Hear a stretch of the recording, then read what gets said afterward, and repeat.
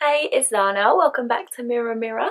And if you're new here, hi, I'm an independent music artist. I write, record and produce my own music, and I also film 4 videos a week here on my YouTube. And this series is all about relationships because they are the key to life. So recently I've received many DMs of people asking for my advice and opinion on the fact that the person that they're interested in hasn't replied, or they're not sure if the person that they likes them back, and all of these kind of things. And I want to talk about rejection because as I responded to them in the DM, I also feel like it's important to put this video out there as well, in the fact that we have to be okay with accepting rejection, because it doesn't mean that there's anything wrong with us. It's not personal when somebody rejects you or they don't reply. If they're not interested, whatever kind of signal they give that says that they're not interested, it does not mean that there's something wrong with you. It just simply means that the connection is not aligned, you know, for whatever reason.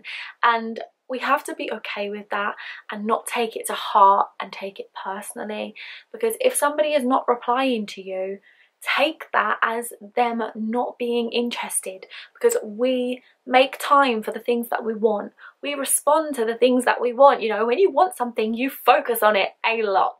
So if they wanted to speak to you, they would reply. If they wanted to be with you, they would tell you that. And we don't have to play these guessing games to try and figure it out, because it would be clear. And the fact that you're unsure, the fact that somebody is messaging me to find out my opinion, or the fact that you're watching this video because you want to know more about it, it's clear. And you know in your heart of hearts, deep down, that it means they're not interested. And that is okay, because we're not going to be a match for every single person. We're looking for the person that resonates with us fully. And why would you want to settle with somebody that's not really that interested in you, you know, somebody that doesn't reply to you? That's just, you deserve better and you deserve more, and you can have something that's in alignment with you if you would stop putting your energy and focus into people that clearly aren't and that aren't interested. And it's not personal, because sometimes they're already in a relationship. Sometimes like they only see you as a friend and they don't really know how to tell you that without hurting your feelings or something. Like, it's not necessarily personal. We just only vibe with certain people, especially romantically. We have to be picky about who we're interested in romantically. And if somebody is not interested in you, it's because there's somebody else that's so much better waiting for you. So we need to like use it as a blessing and as a good thing rather than a negative, because it's a redirection.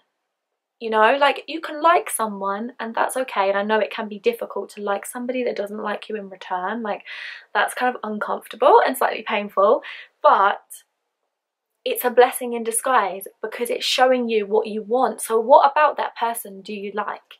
Look at the qualities and the things about that person that you're drawn towards and that you want and that you like. Now you know the types of qualities that you're looking for, that you really like. So even though they've rejected you, it means that somebody else that you're going to meet in the future will have those qualities, as well as all of the other qualities that you really want and need, and you'll be in a much better alignment. So we have to view rejection, whether it's relationships or in money and jobs and all of those things, it's a redirection. It's not a negative thing and it's not personal.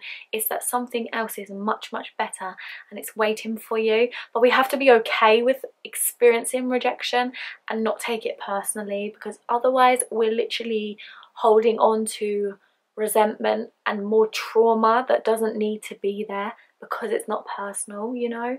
So I know it's difficult and I know it's not fun, but take it as a good thing. Because maybe like you could end up getting with this person that's rejecting you, if in like a different universe, parallel universe or whatever. Maybe you get with this person and it goes to shit and it becomes toxic, or they're not who you think they are. Maybe they're just, it's just the potential that you're seeing for them and that's what you're drawn to. So take it as a blessing, because it's not meant for you. If that door closes on you, it's not your door.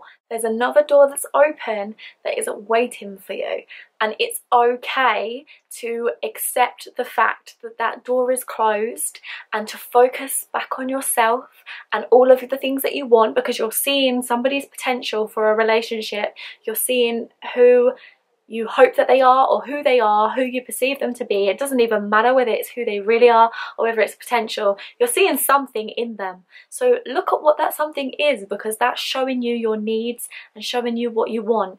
And then you can make sure that you're clear on those needs and the things that you want. So then when somebody else comes along, you can see if they're in alignment with those needs. And maybe it'll be even better than what you thought it could possibly be with this current person. So it's not personal, and it's okay to accept the fact that they're not interested and let them go and let them get on with their lives, and you focus back on you and all of the things that you want and all of the things that you're doing within yourself and for yourself in your life, and keep creating the life that you want. And the right person will align when it's time. And if you focus back on yourself, it will happen. Like, you'll be able to hone in on your energy and direct it to where you want it to be, so that that alignment with the right person will come in effortlessly, you know. So I hope this video was helpful. Thank you so much for watching. You can definitely DM me anytime, or you can text and WhatsApp me if you have any video requests, or if you want my advice, or you want to talk about this even further. I'm always here to talk to.